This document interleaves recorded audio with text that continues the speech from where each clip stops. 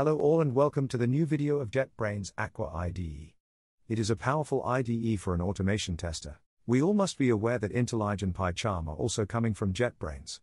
So, they have released one new IDE tool that is Aqua and it's absolutely free. In this video, we will see how we can easily create a Selenium, Playwright, and Cypress project. Using the inbuilt web inspector tool you can easily find the locators. You can perform API testing using HTTP client and how we can do database testing in Aqua IDE. We will cover all the things that are helpful in our automation testing. So for that what you need to do is go to Google and search Aqua IDE. Go to the official link.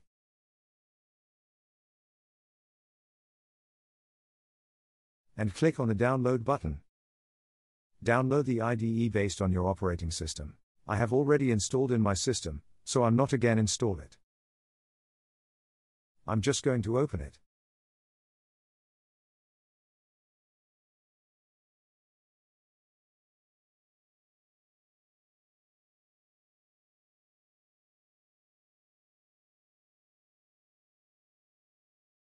And this is how Aqua IDE looks like.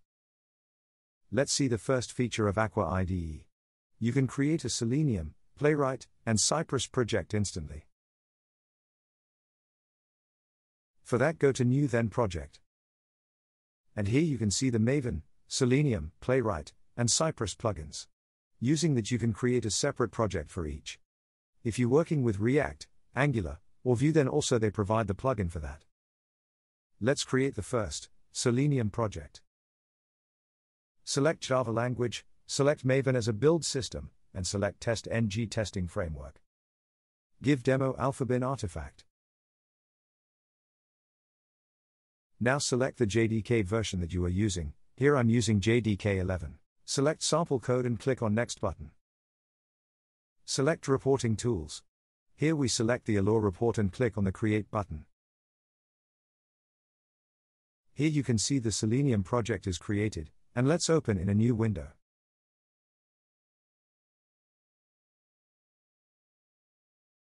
It will set up your project and download all the artifacts whatever is required from the Selenium point of view, and it automatically generates the sample code.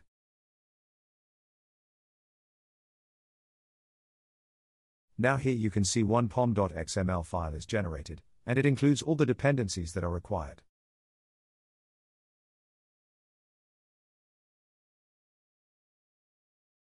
It includes Selenium, testng, Allure report and other dependencies is there. Here you can see the Selenium dependency is there, and you can change the version of the Selenium. After changing the version here you need to click on the sync button, and it will automatically download the required dependency.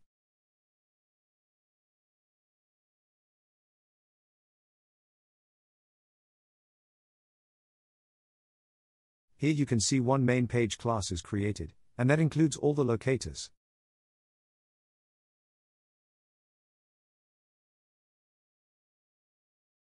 And one main page test is created. That is our main class. And it includes one before method where the first browser is open, maximize the screen, and navigate to the JetBrains URL. One method is after method, and it close the browser.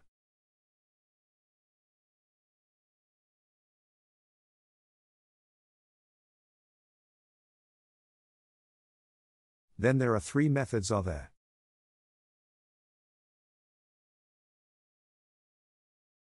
Let's run this class and see what's the result.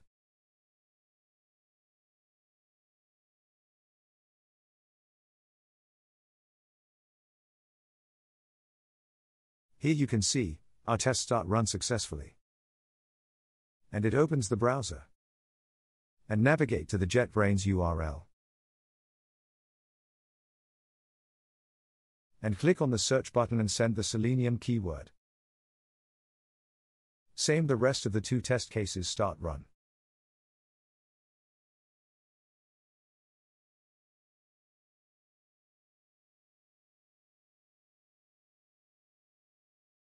After completing the execution of all test cases,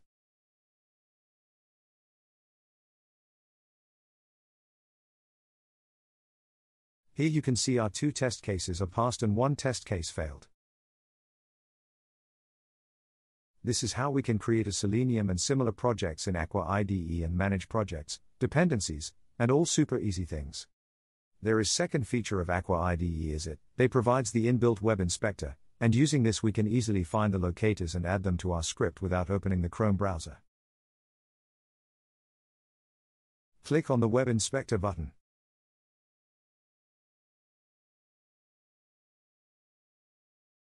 And open the site where you have to find the locator. Here I'm going to open the AlphaBin demo site. So here I paste the URL. Here you can see the AlphaBin demo site open. Now I want the locator of the search button, then I will inspect the search button. And it will give me the CSS and path for that locator with all matches.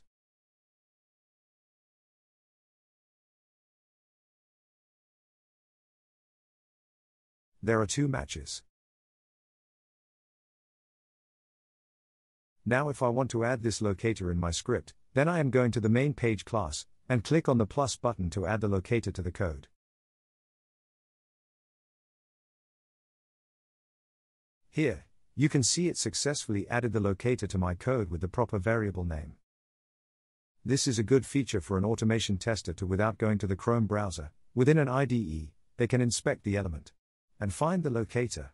There is third feature is you can perform API testing within an Aqua IDE, which means you don't require a Postman or Swaggeroo to test the API. Let's see how we can do that. For that, right-click on a project or any folder, then New and select HTTP request. Give any name to request. Here I'm giving a demo API test name. And our request file was successfully created. Now we need a dummy API. So for that, we go to Google and search reqres.in. They provide a dummy API for testing.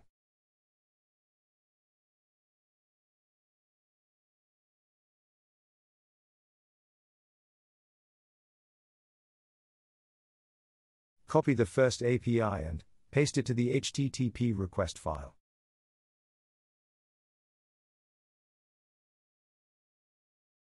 Run this file.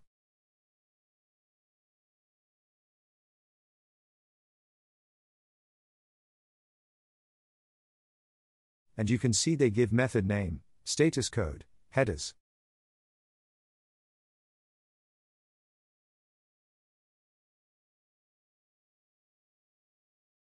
And response body. Using inbuilt HTTP client, we can perform API testing within an Aqua IDE, so we don't need to go to install the API testing tools. Now the last feature is to connect the database and perform database testing. Here, we need to follow some steps to connect the database and perform database testing. First step is to install the MySQL command client. I already installed that and it is very easy to install. You can download it. I will share the link in the description. Now I am open the MySQL command line tool.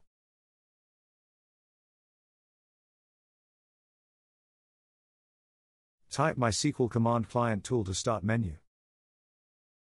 And here you need to enter the password, which is set when you install the MySQL command line client.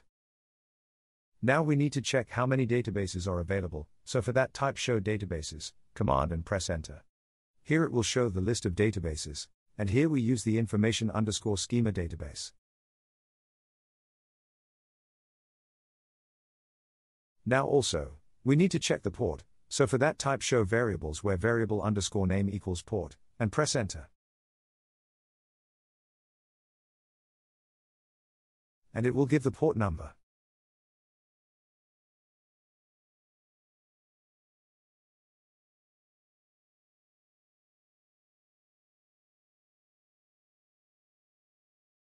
Here it gives the port value, and that value we need to give while creating a data source in Aqua IDE.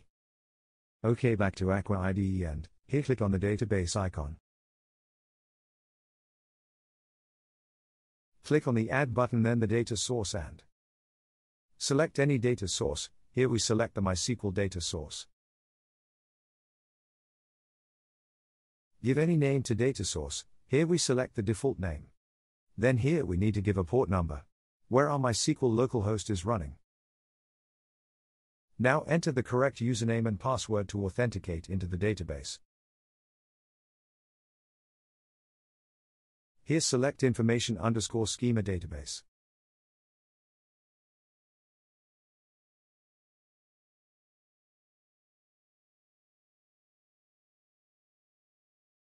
And click on Test Connection. Here you can see it gives me the right sign, so now I can able to add the data source, and click on the OK button.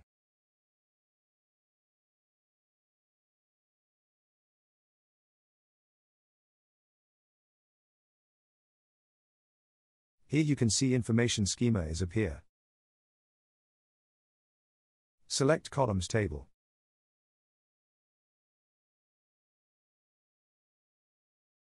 And open it.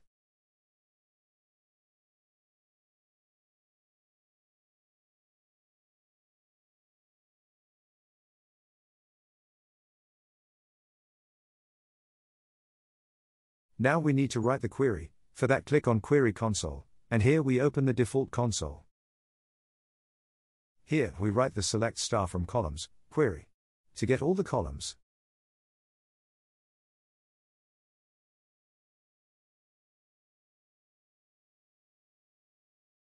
And run this query. Here you can see our query run successfully.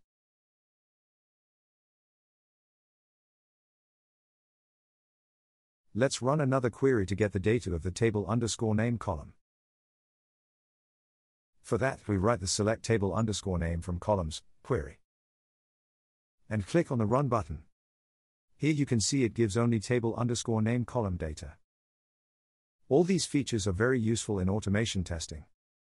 I hope you like this video. Comment down if you have any questions. Thank you so much. Share this video and subscribe to the channel for more videos on automation testing.